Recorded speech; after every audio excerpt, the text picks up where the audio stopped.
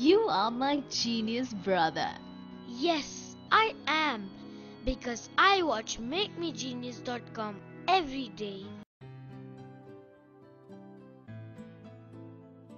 Oh, it's so cold today.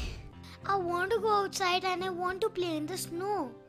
Even I want to play. With these warm clothes, I feel we have adapted ourselves for the weather outside. Adapted? What do you mean by adapted? Oh, adapted means that we have changed ourselves for a new condition. It is cold outside, so we are wearing jackets and caps. So now we have adjusted ourselves to the cold conditions. But look at this penguin. It is not wearing any jacket. How does it adapt in such a cold weather on the ice glaciers? A genius question. Penguins do not need to wear jackets. Ice glaciers are their natural home.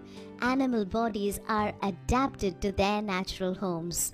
The natural homes of animals are called habitats. Habitat? Can you tell me more about habitats? Look at these animals. Tell me their natural homes.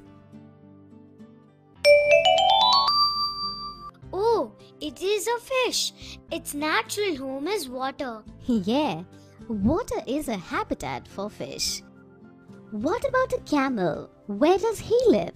A camel lives in dry and sandy place, so desert is his habitat. Good. And tell me, what about giraffe, penguin and monkeys? A giraffe lives in a forest, penguin lives near the poles, and monkeys live on trees. You are right. Let me tell you the names of these habitats.